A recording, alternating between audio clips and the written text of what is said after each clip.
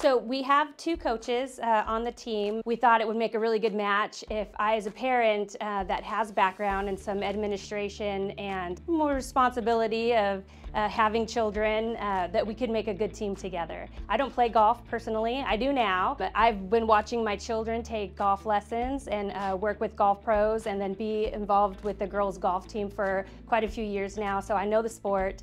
And after this year, I really know the sport.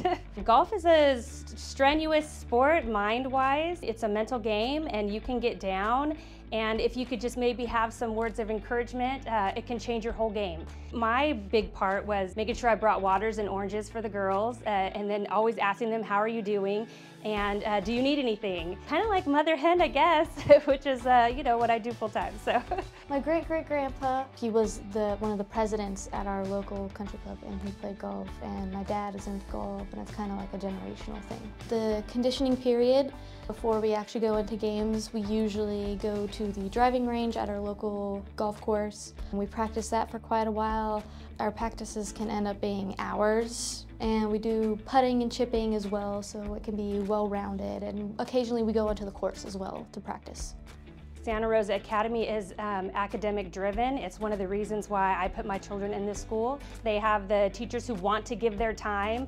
They want the children to reach out to them to help them succeed, giving them opportunities to have, you know, extensions for assignments that are due, giving them the opportunity to come in during their office hours. I feel like it's amazing. I think we're really blessed at Santa Rosa Academy to have this.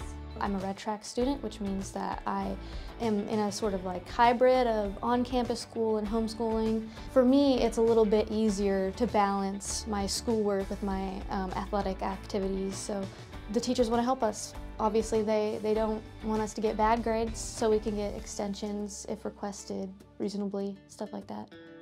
Well, I feel like the most important thing for our girls golf team is to start our preseason. This year we started right at match season, so we didn't get to do the conditioning that should have been done first. So now that we have our coaches in place, Coach Armando and I, if we're allowed and able to come back next year, which would be wonderful, then we can be with the girls earlier. So we can start in August, which is when we're supposed to start, as opposed to mid-September. Our team is growing. We need the numbers. So if it's something that you're willing to learn and you're willing to put in the time and to be dedicated to it, you could come and learn the sport. You can love it. You can love the people that you're playing with. This golf is something you can play for the rest of your life.